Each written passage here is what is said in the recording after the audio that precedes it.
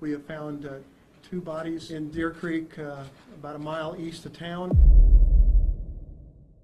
A man charged with killing two girls in Delphi, Indiana. Police say 50-year-old Richard Allen was taken into custody last Friday. Richard Allen was arrested on October 31st and charged. 50-year-old Richard Allen of Delphi. Richard Allen's been gun. Charged for their murders. Records show Allen has lived in the Delphi community for at least 16 years. Celebrate.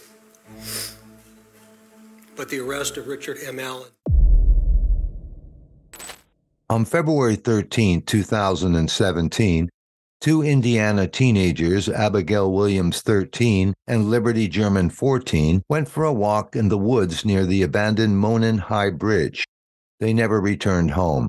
Their bodies were discovered on Valentine's Day morning, sparking a torrent of news coverage and social media speculation that engrossed the attention of people around the world. A grainy photo of the suspected killer walking across the bridge and a chilling cell phone recording of his voice saying "down the hill" captured the public's attention. Numerous possible suspects were brought to the attention of the authorities, but dismissed, leaving everyone wondering who could have committed such a heinous crime.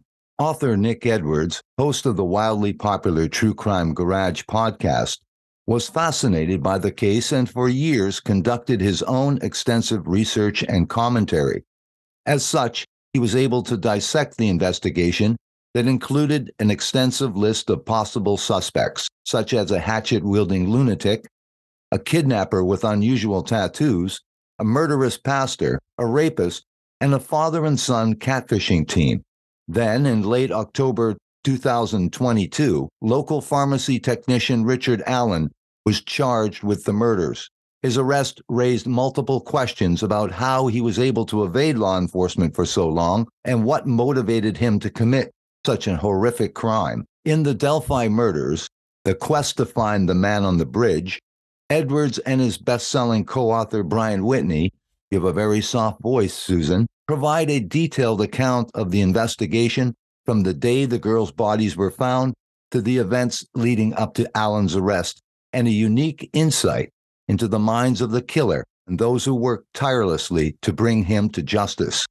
The book that we're featuring this evening is The Delphi Murders, The Quest to Find the Man on the Bridge, with my special guest, journalist and author and host of True Crime Garage, Nick Edwards. Welcome to the program, and thank you so much for this interview, Nick Edwards. Thank you so much for having me on True Murder, Dan.